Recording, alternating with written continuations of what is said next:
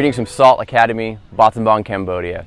We are an outreach ministry that focuses on reaching the community through soccer, football. We have 4 main outreaches. We have the Mighty Girls, which is a girls outreach program that brings girls in from all over Cambodia. We train them, we have a high level of standard, and a lot of the girls end up on the Cambodian national team.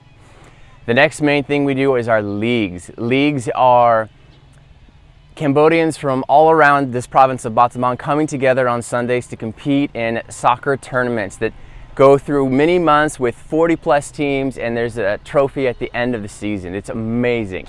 The next main thing we have is coaching. We have coaches who go out from our office out to different communities that are lacking, that really want to learn football.